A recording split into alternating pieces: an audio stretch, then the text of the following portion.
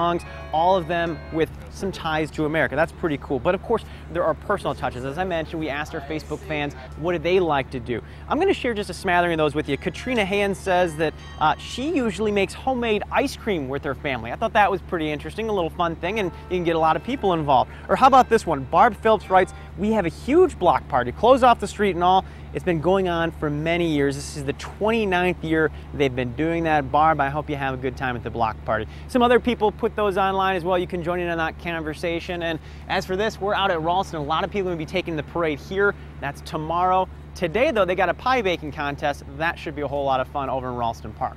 For now, reporting live in Ralston with photographer Kyle Thomas, I'm Matthew Smith, WOWT 6 News. No shortage of things to do on the holiday weekend. Matt, thank you for that report.